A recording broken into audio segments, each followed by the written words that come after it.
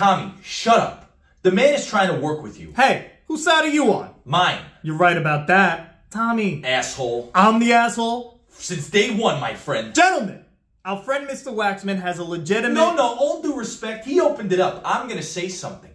I've been rooming with this guy on and off for, 10 years? This was not a walk in the park.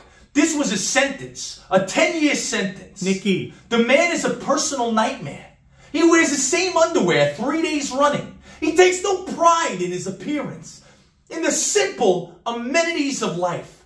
You want to talk about towels? Nikki, this isn't... The man cannot be in a hotel without using all of the towels. I'm talking face towels, bath towels, the bath mat, the little washcloths, like he's living alone.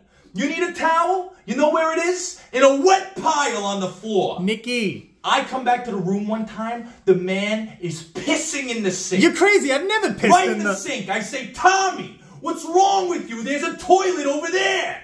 He says, this was closer.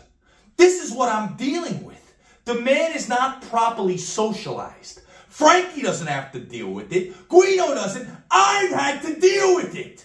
10 years.